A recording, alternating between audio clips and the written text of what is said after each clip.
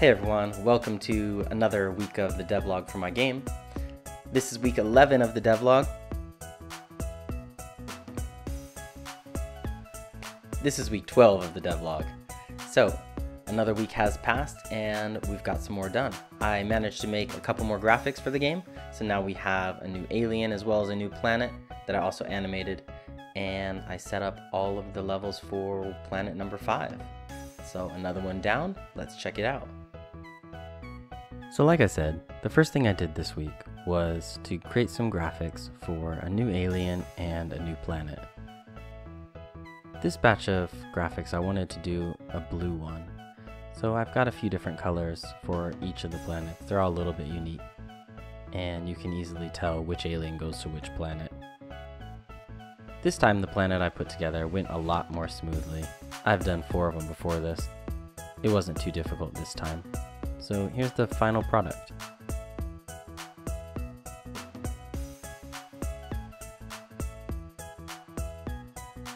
So for Planet 5, the main mechanic that I wanted to add into these levels was a teleporter. The alien will come in the level, go into the teleporter, and pop up somewhere else. I think it's a pretty cool concept, and it certainly adds a little bit more challenge to the game. Then I got straight into the main part of the week, designing some new levels. There's 10 levels just as usual for each world, so I had to make 10 of them. The main mechanic I used for this world is the teleporter. However, I did also add in one other mechanic that's also new for this world, and that is the cannon. So the teleporter, you can't see on the screen when you're playing where you're going to be teleported to. It's kind of random the first time you play through. It means you need to play and learn where the teleporters go and remember so that when you go to play the level, you know where to go. I wanted to make a couple of different levels that relied on kind of paths. So as you can see here in this level I'm designing, there are a whole bunch of different teleporters and they all go to different places. So you need to figure out which is the correct route through the level. The cannon, when I added this, the idea of the cannon is more of a destructive thing. It destroys the lines that you have drawn. So when you're trying to direct the alien to go somewhere, the cannonballs can break the line that you've drawn, as well as they can hit the alien and knock them around as well. So the cannon provided quite a good challenge as well, I thought, after I played around with it a little while. Just finished the last planet. So what, you're done? Yeah, I just need to polish the game up a little bit, add some more graphics, maybe some sound effects.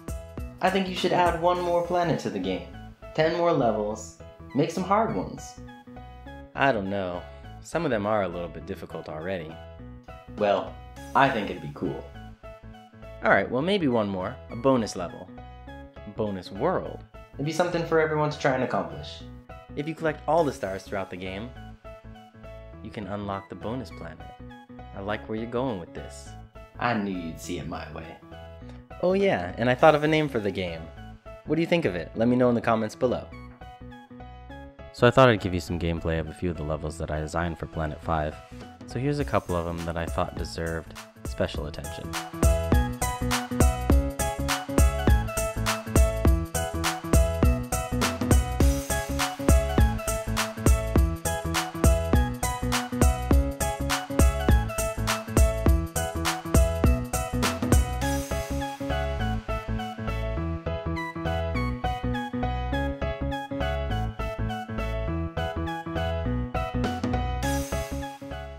Well, that's it, another week down. The game's getting close to being done, and what's left? Well, I need to add some extra polish to the game, so making a few more graphics, maybe some backgrounds, and some more tile sets for the levels. I also want to add a simple story for the game, just to give it a little bit of character, so I need to animate some storyboard animations. So that's what I'm going to be working on for the next week. If you enjoyed it, don't forget to hit the like button down below and subscribe to the channel so you can see how it progresses in the next week. And we'll catch you in the next video. See ya!